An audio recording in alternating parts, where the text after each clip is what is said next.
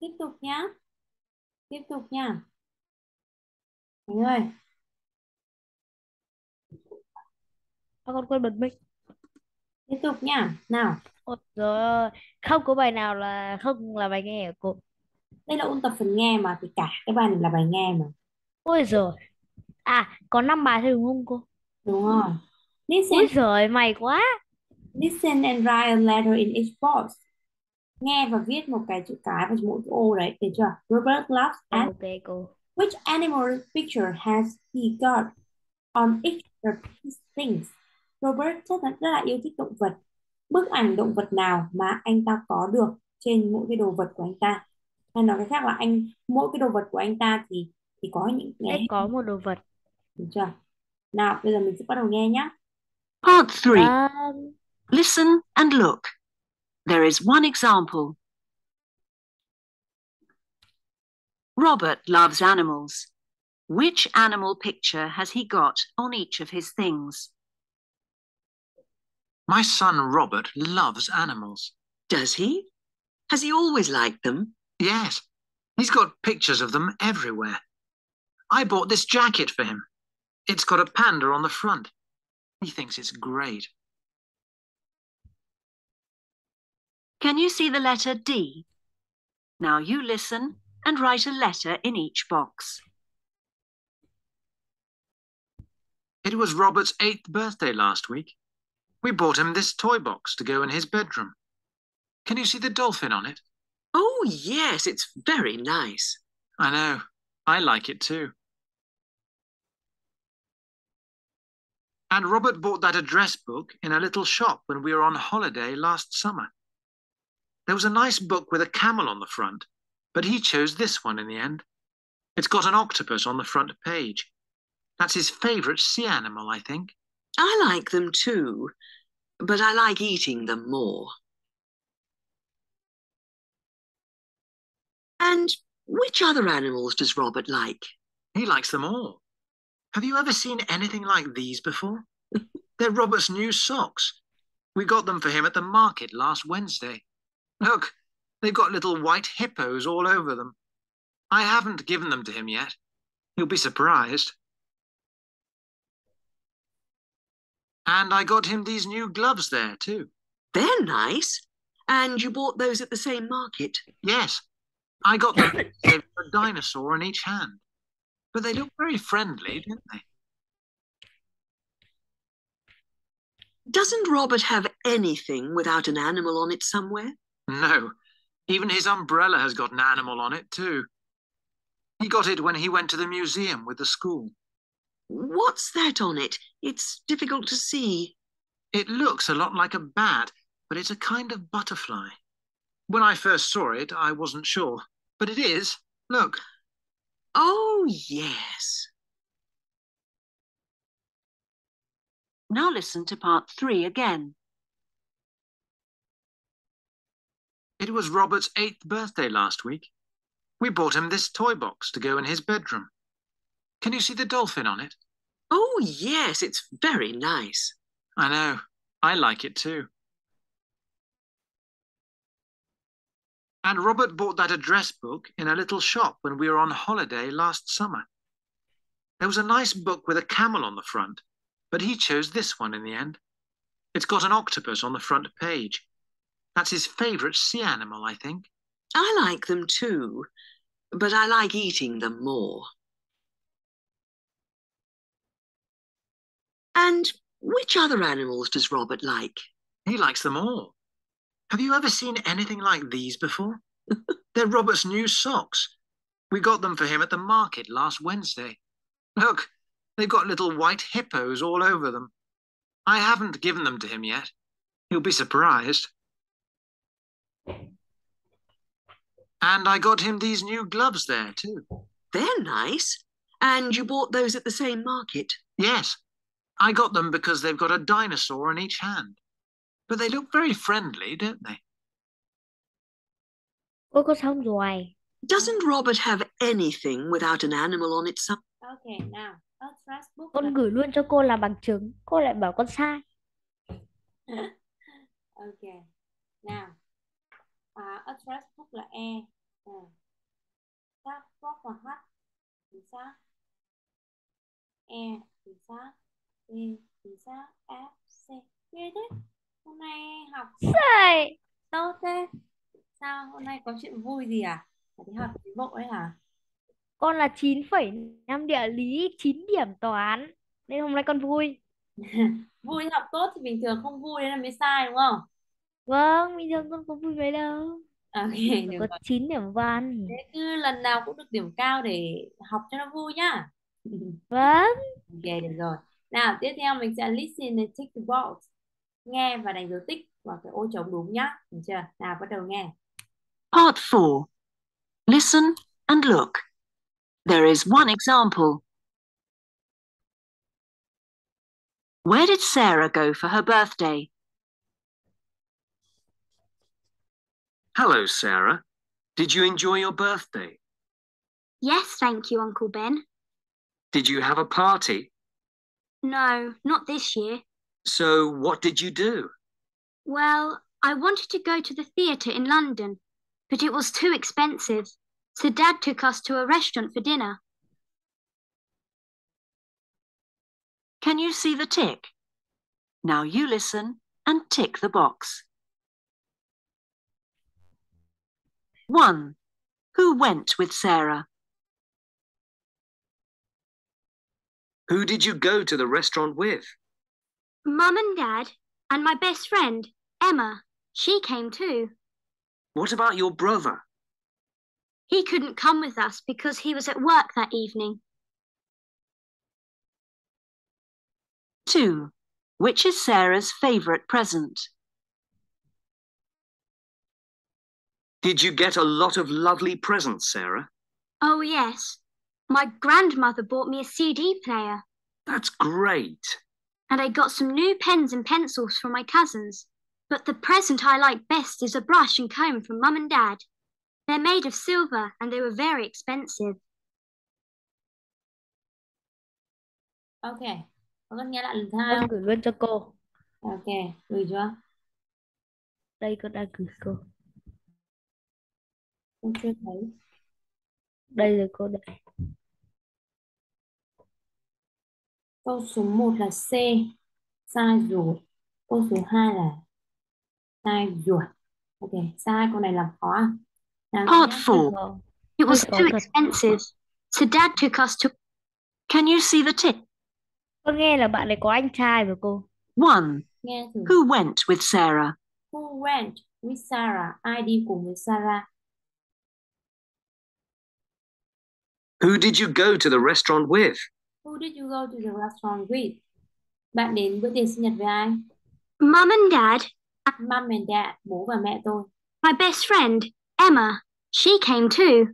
My best friend Emma, she came too. Và bạn thân của tôi Emma thì cũng đến. What about your brother? What about your brother? Thế còn anh trai của bạn thì sao? He couldn't come with us because he was at work that evening. He couldn't come with us because he is at work that evening. Anh ta thì không, anh trai của tôi không thể đến được cùng với chúng tôi bởi vì lúc đó thì, buổi tối hôm đó thì anh ta phải làm việc. Chính vì thế đáp án là A nhá. Bố mẹ và người bạn thân nhất của Sarah sẽ tới. Được chưa? Câu số 2. 2. Which is Sarah's favourite present? Which is Sarah's favorite present? Món quà yêu thích nhất của Sarah là gì? Did you get a lot of lovely presents, Sarah?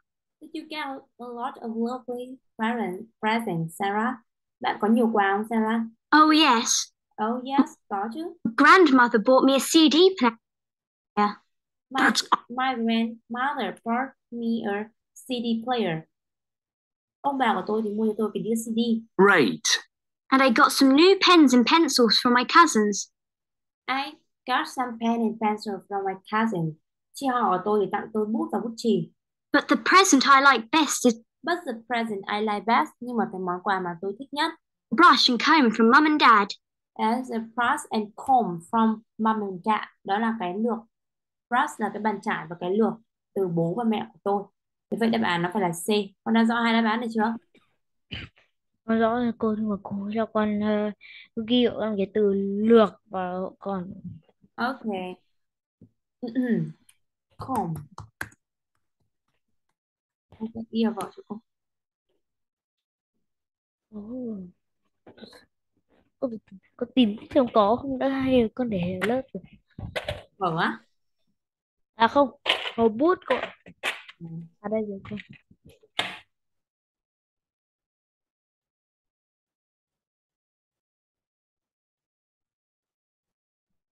Con xong rồi cô. Ok, tiếp tục nhé. Đọc cho cô nào. Comb. Comb, Nó âm ô một tí. Comb. comb, Ok, nào. Câu 3, 4, 5 nhá. Cứ nghe 2 lần cho nó chắc chắn. Nghe 2 lần có mất gì đâu. What does Sarah like most at the circus? We're going to the circus on Friday night. That sounds nice. It's a good circus with clowns. And horses. I like them best. Do you? I prefer the elephants. They're so clever. 4. How are they going to get there? It's a long way to the circus, isn't it? How are you going to get there? Well, we're going to take a taxi because it's too far to walk. Why don't you go by bus? It's cheaper. Oh no, it takes too long. 5. What are they going to eat at the circus? What about food? Are you going to take some sandwiches? No, we can have supper at home before we go. Would you like some sweets to eat there? No thanks, Uncle Ben. Mum's going to buy us ice creams. Ok, nghe lại lần thứ 2 nhé. What does Sarah like most at the circus? We're going to the circus on Friday night. That sounds nice. It's a good circus with clowns. And horses. I like them best. Do you? I prefer the elephants. They're so clever. 4. How are they going to get there? It's a long way to the circus, isn't it? How are you going to get there? Well, we're going to take a taxi because it's too far to walk. Why don't you go by bus? It's cheaper. Oh no, it takes too long. 5. What are they going to eat at the circus? What about food? Are you going to take some sandwiches? No, we can have supper at home before we go. Would you like some sweets to eat there? No thanks, Uncle Ben. Mum's going to buy us ice creams. Xong rồi. Ok, gửi cho cô không? Hay đọc đáp án? Vẫn gửi cho cô chứ, cô lại bảo con làm sai. Gửi chưa? Đây cô, máy con hơi lag. Con vào là PowerPoint hơi lag. Ok, Lấy đấy cô. nghe được rồi. Câu đầu là cloud. Thứ 1 là cloud. Sai rồi. Câu số 4 là đúng. Taxi. 5 là chính xác. B. Sai 3. Câu ba. What does Con Sarah thấy người ta like đọc most là... at the circus? Con thấy người ta đọc là... Là cloud hả? Con thấy người ta đọc là cloud. Nào, xem câu chữa nhé. We're going to the circus on Friday night. That sounds nice. It's a good circus with clowns. S, a good. Nghe lại này. It's a good circus with clowns. It's good sugar for clouds. Đó là một cái đặc siết rất là nghĩa là có những cái chú hề thì rất là tốt đấy. And horses. I like them best. Do you? I prefer the elephants. I prefer the elephant. Nghe lại này. Nghĩa là bạn ấy thích những cái con voi hơn. Nghe lại nhá. Mà câu 3 người ta không phải hỏi là bạn Sarah thích cái gì mà người ta hỏi là bạn Sarah thích cái gì nhất cơ. Được chưa? Nghe lại này. Đúng. We're going to the... Them best. I like them best. Do you? Good circus with clowns. And horses. I like them best. And who is this? I like them best. Tôi thích họ nhất đấy. Do you? Do you thật à? I prefer the elephants. I prefer the elephants. Có nghĩa là tôi thích những con voi hơn. Thế vậy đáp án 3 thì câu số 3 phải đáp án B ở đây. Con đã rõ chưa? Lúc trước con ghi B, con xem lại nhìn nó lại à. Yeah. Ok, tiếp tục nhé. Nào, bài Ôi này trời. nghe và vẽ, tô vẽ, vẽ thêm một cái gì đó hoặc là tô màu, được chưa? Nào, bắt đầu nghe. Part 5. Listen and look at the picture. There is one example. I like this picture.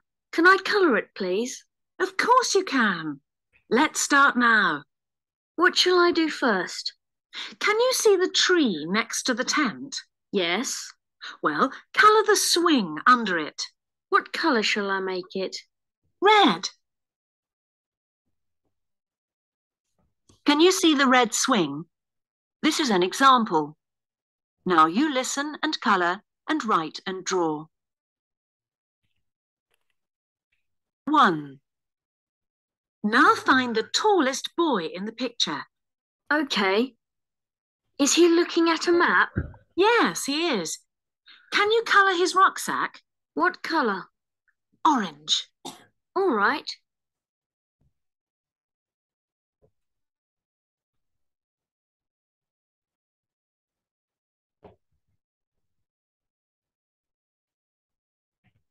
Chúng ta cho con thời gian để tô màu đấy. 2. Ồ, cô. Now for some more colouring. Oh, good. Find the boy who's standing on the right. Where? Oh, I can see him. He's playing a drum. That's right.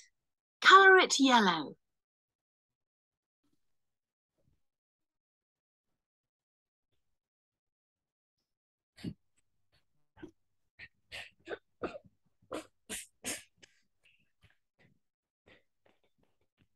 3. There are 2 flags in the picture. Yes, I can see them. Well, first draw 2 stars on the flag on the right. That's the big one. Yes, that's right. And then colour them blue. Okay.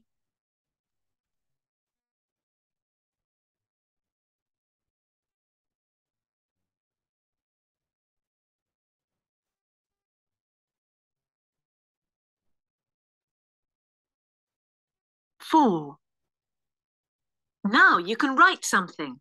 Excellent. Can you see the tent? Yes, it's got a number 3 on it. Yes. I want you to write the word tent above the number. Okay.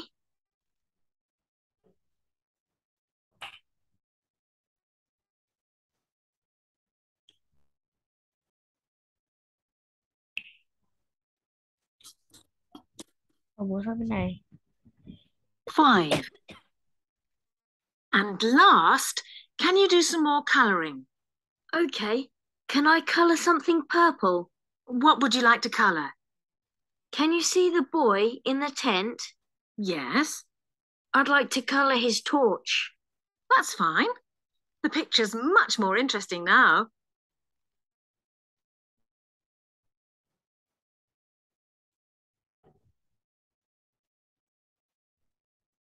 Cô hết chưa hả cô? Vâng. Con sẽ được nghe lại lần thứ hai. Cái bài này người ta để thời gian cho con để con có thể tô màu, được chưa? Khoảng cách giữa mỗi câu sẽ có tầm Như con sẽ không cần lắm. là Không cần nghe lắm. lại để check đáp án, không có gì cả, không lại sai, Không cần lắm. không cần nghe lại đúng không? Vâng. Ok, nào cứ đọc đáp án đi. 2 ngôi sao vẽ trên trời là màu màu màu blue. 2 ngôi sao vẽ trên trời, 2 ngôi sao ở đâu? người, người ta bắt vẽ mà cô. À, vẽ 2 ngôi sao ở trên trời đúng không? Vâng, người ta bắt vẽ mà. 2 ngôi sao trên trời, Blue. màu gì con? Màu màu đấy luôn cô. Ok, tiếp tục. Cái bạn đang soi đèn pin là bạn ấy all green kéo. Cái áo nhưng mà Tiếp tục đi. Không không, cái bạn trong lều cô ơi. Ok, tiếp tục. Ừm, con phải xem lại này. Cái bạn đang đứng đánh trống là bạn màu áo bạn màu purple. Đang đứng đánh Tím bóng luôn. là purple. Tiếp tục đi. Cái bạn đang ngồi đánh trống là bạn ấy màu vàng. Tiếp tục. Cái số 3 đổi thành thứ 10. Số 3 ở lều đổi thành số 10 ở lều. Làm gì có đổi đâu. Đổi được mà cô. Nhưng mà người ta nhưng mà cãi À cô không ở đổi thì cô ghi số 10 bên thêm vào đấy. số 10 đây đúng không? Vâng, Tiếp tục. thế thôi cô. Cái gì con sai nhiều lắm. Nào, đây là đáp án của cô. Không phải là tô màu Đấy. áo màu da cam, mà phải là cái cặp sách của bạn mà đang đứng ở cái phía trước của foreground ấy. Đây mới là màu da cam này. The tall boy, cái bạn cao hơn mà đang đứng trước lều ấy. Tiếp tục. Không phải là tô màu cái bạn đánh trống áo màu vàng, mà phải tô màu cái trống màu vàng. Tiếp tục. Vẽ hai ngôi sao, không phải là vẽ hai ngôi sao ở trên bầu trời, mà vẽ hai ngôi sao trên lá cờ và tô nó màu xanh. Tiếp tục. Không phải là vẽ số 10 mà viết chữ tent là cái lều. Tiếp theo. Không phải là tô màu cái bạn đang ngồi trong trong không phải tô màu cái áo mà bạn đang đánh trống là màu tím, mà phải là cái đèn pin của cái bạn ngồi trong lều là màu tím. Được chưa? Con sẽ bị, vì sự chủ quan của con mà con sẽ bị điểm kém đấy. Mai sau ấy cô không nói bây giờ đâu. Thế nên là mình tận dụng được cái gì thì mình hãy tận dụng để mình cẩn thận vào. Ví dụ được nghe 2 lần thì cứ cố gắng nghe 2 lần chứ. Con rất chủ quan luôn. Con rất thông minh, con rất chủ quan. Và cái chủ quan đấy sẽ là cái mà khiến cho con thụt lùi lại so với người khác đấy. Thế nên là phải cẩn thận nha, rèn luyện đức tính cẩn thận. Nào, cô chữa bài. Now listen to part 5 again. 1. Ngày xưa cô giống Khánh phết, ngày xưa cô cũng thế đấy, bây giờ cô hết rồi. Sau những cái lần mà cô đạt điểm kém thì cô nhận ra là không được chủ quan. Now find the tallest boy in the picture. Find the tallest boy in the picture. Tìm cái bạn nam cao nhất. Okay. Is he looking at a map? Is he looking at a map? Cậu ta đang nhìn vào cái bản đồ à? Yes, he is. Yes, he, đúng rồi. Can you colour his rucksack? Can you color his rucksack? Có thể tô màu cái ba lô của bạn hay không? What colour? What color? Màu gì đấy? Orange. Orange, màu cam nhá. Vậy thì mình sẽ tô màu cái cặp sách của bạn ấy màu cam. Tiếp tục. All right. Ring. Oh, good. Find the boy who's standing on the right. Find the boy who's standing on the right. Tìm cái bạn mà đứng bên phải bức tranh. Where? Where? Ở đâu? Oh, I can see him. Oh, I can see him. Tôi có thể thấy anh ta. Tập trung vào Khánh. He's playing a drum. He's playing a drum. Anh ta đang chơi trống. That's right. Colour it yellow. Color it yellow. Hãy tô màu cái trống đấy. Được chưa? Và color nó màu vàng. Tiếp tục. Stars in the picture. Yes, I can see them. Well, in the pic 3. There are 2 flags in the picture.